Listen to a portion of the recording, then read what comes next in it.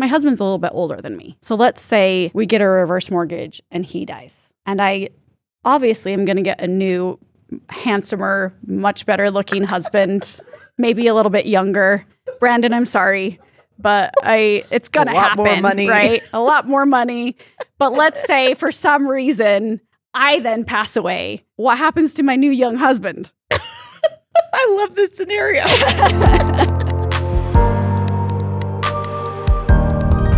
So we talked a little bit about how you can receive your reverse mortgage money in, payments to you every month or in a line of credit. What are all the options there? So all of the options. So we'll just start at the top. Okay. Single payment.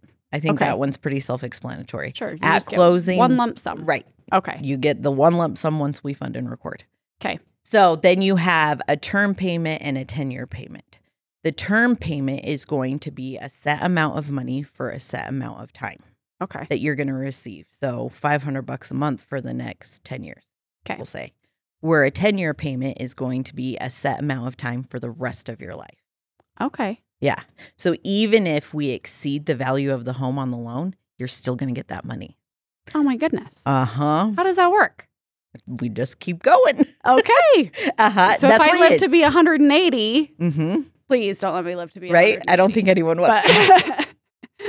But I would still get those payments. So then my heirs don't have to pay that back? Nope. Unless they decide to purchase the home. Okay. Yes. Okay. But I think at that point, like, as an heir, it's reassuring that they're getting taken care of still. Yes. That they have the money. Because, I mean, at that point, a retirement would run out. Like, yes. Yeah. So, so a 10-year payment is going to be for the rest of your life, that set amount of money. Okay. So it's a great option. And then you have your investment line where you get that line of credit that you can use as needed. Okay. So if longevity is in my family, and which it is, and, I mean, thankfully my parents are well off, right? They were back in the day when pensions existed and all the things. But let's say that our parents didn't have that and they didn't save for retirement. This could be a way to help them. Yes. Okay. Yeah. For the rest of their life. I love that. It's something that, I mean, they work so hard to pay down their mortgage or pay it off. And then we get into a spot where it's like, now I don't have enough income. This is where we can then use that as income. Okay. I love that. Very, very cool. So tell me, how is a reverse mortgage different? Because in my mind, I'm like, well, just go get a home equity loan or a home equity line of credit. How is this functioning different than those types of loans? Right. I actually just had this question from a member. I don't understand. Why would you do that? It's way more than if you were to just go and do a home equity. Yeah. You're right. It is more. But a home equity, you have to make that payment every single month. With a reverse mortgage, you never have to make that payment. Oh. So you dip into the money, great. You don't have to make a payment. HELOC, you dip into that money, again, great, but you have to make a payment every single month. Okay. So it takes the worry out of making that additional payment a month. Yep. I love that. So you mentioned earlier, I just want to clarify, as far as taxes go, right? Because we all love taxes. I don't have to pay taxes on the money that I receive from my reverse mortgage. Nope. That's insane. I know. It's just, I don't want to say free money, but because it's not free. You've definitely paid for it and earned it, right?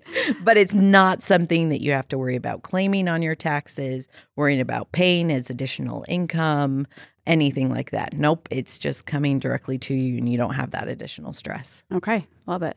Let's say I turn 62, I get a reverse mortgage, I have it for a few years, and I pass away unexpectedly, right? My spouse wasn't expecting it. My kids weren't expecting it. Maybe my spouse dies too. We'll just say we're in a bad car accident, right? Okay. This is a hypothetical scenario. I pray I don't die in a car accident with my spouse after I'm 62. But what are my kids' options at that point? So we don't want to put the pressure of that on them to figure out what we're going to do with the house. Okay. Grieving is hard and it takes, a long time. We don't want to throw it at them. So after your parents pass and you're the heirs or whatever that situation is, we will reach out to you and just educate you on what your options are. Okay. So we will give you up to 12 months to decide what you want to do with the home. Okay. If in 12 months you still haven't kind of come to an agreement with siblings or you haven't decided what you're going to do, we will allow an additional time so that then you can figure out, okay, this is what I'm going to do, XYZ. So we'll allow you that 12 months. We're also there to help answer any questions, to help lead you through the process of figuring out what you want to do. Okay. So it's not like a shotgun thing where, okay, my parents have passed, I have to figure this out. No, we give you additional time to really figure out what you want to do without the pressure. You've got a solid amount of time to figure that out. Okay. And let's say another random scenario, because this likely actually could really happen. My husband's a little bit older than me, right? So let's say we get a reverse mortgage and he dies. Okay. And I obviously am going to get a new, handsomer, much better looking husband, maybe a little bit younger. Brandon, I'm sorry, but it's going to happen, more money. Right? A lot more money. But let's say for some reason I then pass away. Okay. What happens to my new young husband? I love this scenario. So he would then have, because he's your spouse, right? Yes, he would be. Yeah. Right? Mm-hmm. He's banking in on that. Okay. He's your spouse. So then he would have the option to continue living there, but he wouldn't have access to that equity. Okay. Yeah. Okay. All right. The spouse still has a roof over his head. He just doesn't get to dip into that equity. All right. Sorry, future, old, young spouse. Can you end up owing more than the home is worth in the end? Yes. That's where that 10-year payment comes into play. Okay. Where for the life, as long as you're alive, you can get that money. Okay. So as an heir, you would just say, hey, we don't want anything to do with that because they lived until they were 180 and I don't want to touch that. Right. Which I think is a relief, because then it's not like, okay, well, I can sell the house for this much, but now I have like an additional 100,000 I got to pay off. Okay. No, at that point, just walk away. Okay. All right. So one other thing that I've heard, reverse purchase. What does that mean? Oh, yes. It's the best option, in my opinion. Okay. It's so exciting. Okay. So a reverse purchase is a great option where you can purchase a home with a reverse mortgage. Okay. None of this makes sense to me. I know, right? It's a little shocking. People look at me like, what are you saying? And it is. It's like, how does that happen? So obviously, say you moved out of one residence and you have $300,000 in equity that you got out of that. Okay. You want to go purchase this other house for $500,000. You're going to put that full $300,000 down. Yeah. And you would only have a $200,000 loan. Yeah. You can purchase that new home with a reverse mortgage, and you would have more than sufficient equity because you're putting that $300,000 down. So you can buy a new home and never have a payment on it with a reverse mortgage. Right? How exciting is that? That's amazing. Yeah. How interesting. Mm-hmm. So it's still something we like. Purchasing it, you have to have enough equity. Yeah. But it's something that we can definitely do. As long as you have the equity to put it down, then you can go in and purchase that home and never have a payment. Which, is that pretty common? Because I'm thinking of, like, again, my parents, for example, they had a grundle of kids. Now they're in this large house that they're not even going downstairs very often. Yeah. Like the basement's not touched. Right. Let's just sell the thing and get them into something smaller. But then they wouldn't have a payment. Right. If they had the equity. Okay. Interesting. Yeah. That's cool. So I don't think enough people know about it, that it's an option, but it is a great option. And so it's definitely something that, if just like your parents, you're in a much bigger home that you're just not using that space and you don't need it anymore. Let's downsize, put that equity to work and get rid of a payment. That's awesome. I love that. So the down payment would be the equity from my previous home that I'm selling. So that's taken care of. Still same fees, all of that. Like, okay, all right. Yeah. Any disadvantages to doing that? I honestly can't think of any. Okay. My mom had a friend who her husband passed. Yeah. And the house was just too big, and she was on limited income, and she was like, what am I going to do? So I talked to her. I was like, this is an option. And she was like, I can do that. So again, it's just something that we don't know is available. Yeah. So she did it. That's what exactly. She took the equity out of this house, put it down on this house, and no longer a payment. That's awesome. I love this. This is like giving me hope. Right? Yeah. This is awesome. Okay. So let's say, Heather, you've sold me on this reverse mortgage. I just need to be 62 and have some equity. But what does it take for me to now start the process? Okay. So to get the ball rolling, we want you to come and talk to us. Okay. So come in and talk to us as the lender. Okay. Talk to us. We're going to really get into the nitty-gritty of your situation to make sure you're of age, you have enough equity, what your income status is at, all of that good stuff. Once we've broken it down, we're then going to know what the right product is for you. Okay. Right? So we'll actually put together a sheet that has the top 3 products for you. And then we'll actually give that to you. And you have to go to a class, a reverse mortgage class. So it's a counseling class. Okay. That you go and get educated, because this is a big decision, right? Yes. So we want to make sure that you're educated and you know what you're getting into and you know all your options. So we'll give you a packet, and you take that packet to a counseling class, and you'll meet with a counselor, and they'll go over, basically they're going to reiterate the same thing we went over, okay, but then also educate you on a couple other things. Okay. Once you've done that, you're going to receive a certificate that you have to bring back to us. And then once we get that certificate, we can actually start the ball rolling as far as the application, getting that appraisal in. So we want you to come to us first so we can give you a little packet to take to the counselor. Okay. It is some money. That counseling class is some money. That's what I was going to ask. Yeah. Who is providing this? So it does cost, well, it depends, typically between $125 to $250 depending. Okay. We will provide you a list of counseling agencies that provide reverse mortgage counseling that are close to you. And then you can go in, make that appointment, pay that, and then get your certificate, so then we can get the ball rolling. Okay. Yeah. All right. So we have to have a certificate in order to start. Okay. We cannot move forward without that certificate. Okay. Interesting. Well, and so my next question is, I come from a large family, right? I feel like I'm really good. I could persuade my parents to get that reverse mortgage, no problem. Yeah. But I got 7 other siblings I have to worry about, right? And convincing a few of them, I think, would be a little bit harder. Right. Right. So how do we explain this in like layman's terms? No offense to my 7 other siblings. I feel like you guys would grasp it. But how do we really explain this in a simplified way to get everyone on board? What are your thoughts? So I think the best option is to have us come to you.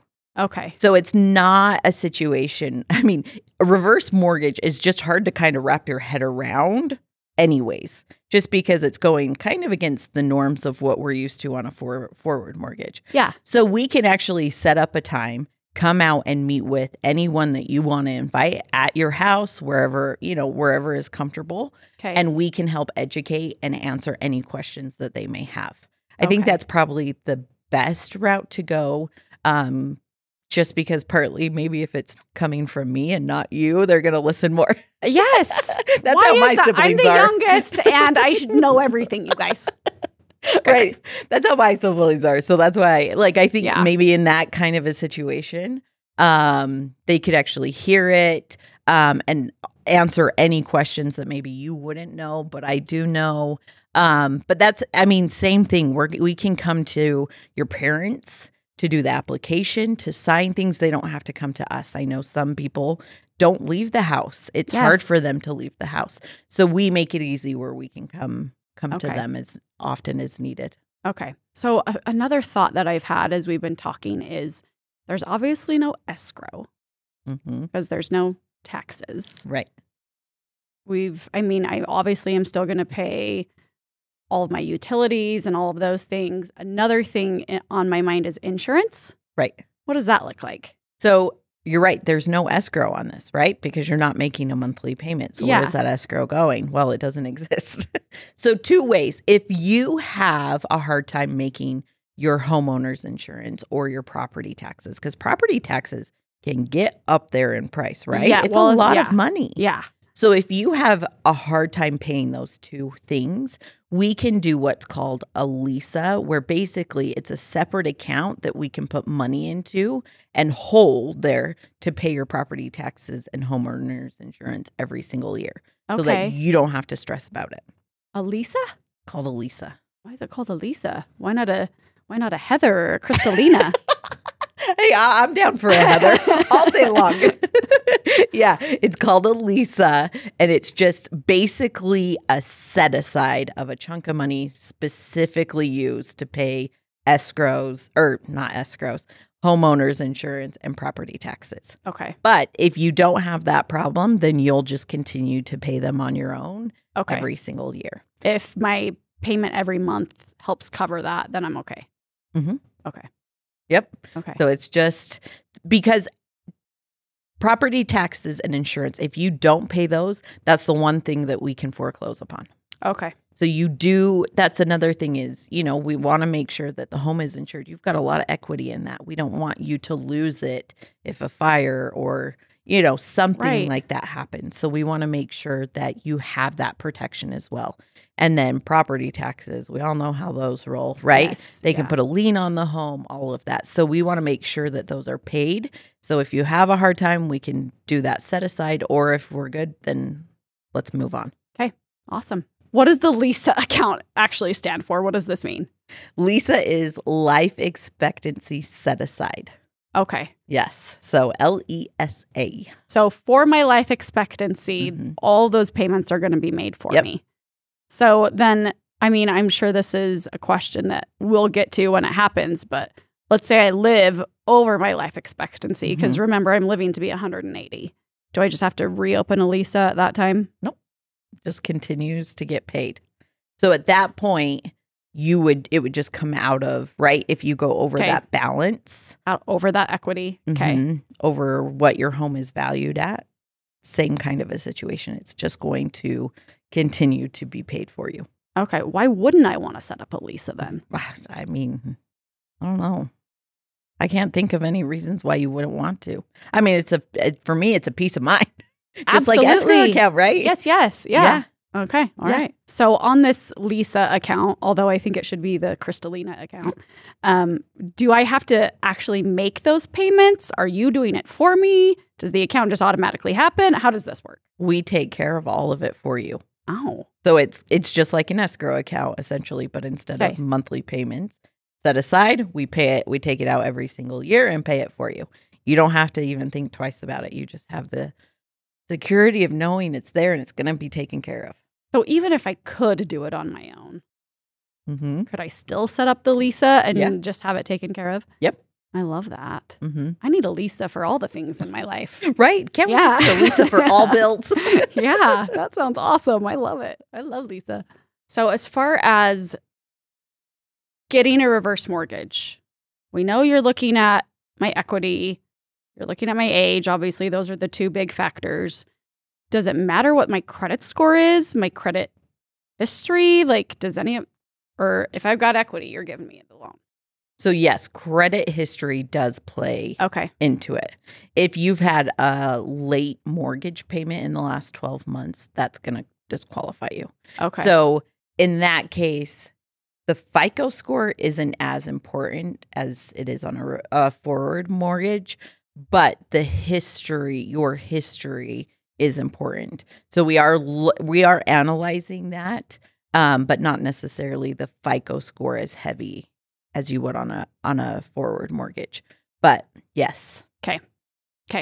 And then in addition to that, let's say I don't really need a reverse mortgage. Like I planned for retirement, I'm good to go, plus some, we've got the trust funds for the kids set up, all the things. Should I still get one just in case? Why not?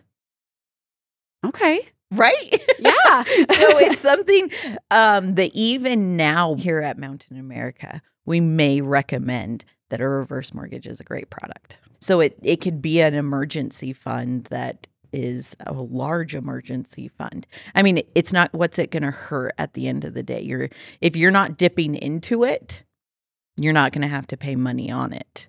Okay. So that would be the case where if you don't need it, I wouldn't get a payment plan, like a 10-year or a term payment. I would get that line of credit and just let it sit and grow. And then if I need it, it's there and I've got enough to tap into.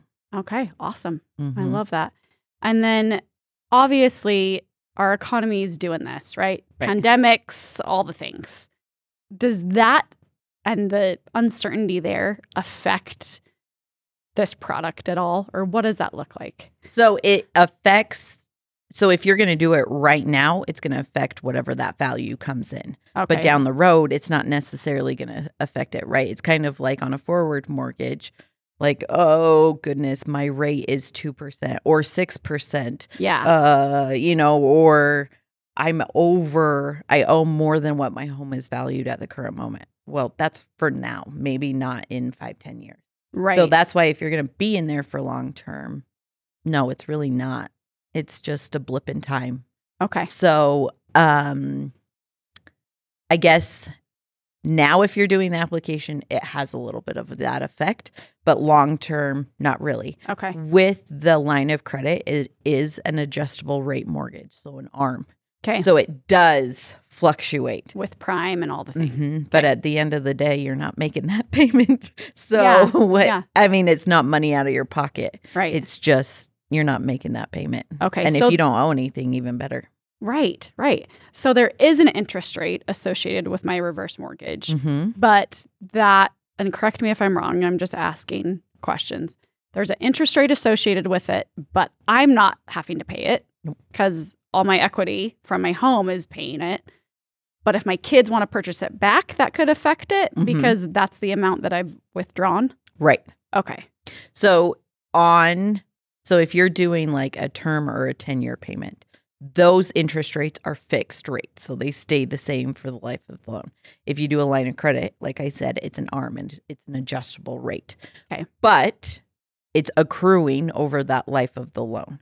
So you don't have to worry about it. But like you said, as heirs, if they're wanting to purchase it, whatever interest is accrued, it's just going on that loan balance. Okay. And that'll just have to be paid off if they want to purchase the property. If they want to purchase it. Mm-hmm. So if I'm looking to leave my home to my heirs, is a reverse mortgage a good idea? Depends on how much equity you have in the house. Okay. I get that question quite a bit from people who know that I talk about reverse mortgages. Yeah. I just had this conversation about a week ago on the soccer field. She was like, I don't understand. Like, I want to leave my home to my kids. And I go, well, that's an option. She goes, but why would I do a reverse mortgage then? Well, you could do a reverse mortgage just like the line of credit, and it's there if you need it. Yeah. If it's something that you want to make sure you're giving them a set amount each, then maybe a reverse mortgage isn't your best bet. But if it's something that you're like, okay, I've paid it off, I'm just going to have that just in case I need it, it's a great emergency fund as well. Okay. So I guess it really just depends how you want a certain amount, how much equity you already have in the home, the situation. But I mean, I don't feel like you can go wrong with a reverse mortgage. It's a great product and is so helpful in so many different ways. Yeah. And then correct me if I'm wrong. Let's say I do get that line of credit, right, with my reverse mortgage. And heaven forbid, right, I have some major health issue. Mm-hmm. I can use those funds for whatever I need. Whatever you need. There is no restriction. People use it to do home renovations, vacations, medical bills, so many different things. So no, there is no restriction on what you can and cannot use those for. Okay, awesome. If our viewers and listeners are interested in learning more about reverse mortgages, Heather, what do they do next? So reach out to us. Okay. So we have mortgage loan officers in all of our branches. Okay. They may not be there on the day that you go in because some of them cover multiple branches, but we have a reverse mortgage in every single branch. Make an appointment with them and then bring in your whole situation. If you have documentation, that's helpful too. But bring it to us so that we can evaluate and let you know if this is the best product. You can call us as well. Okay. Give us a call over the phone. We have loan officers who can talk to you over the phone as well. Or if you're more comfortable with someone coming to meet you in person, that's an option as well. Awesome. Okay. Well, I'm going to get a reverse mortgage when I'm 62. I don't know about the rest of you, but you've totally lined out all the benefits for me. So thank you so much for your time, Heather. Thank you. Yes. And thanks to all of you for viewing as well. And we will see you on the next episode of Guiding You Forward.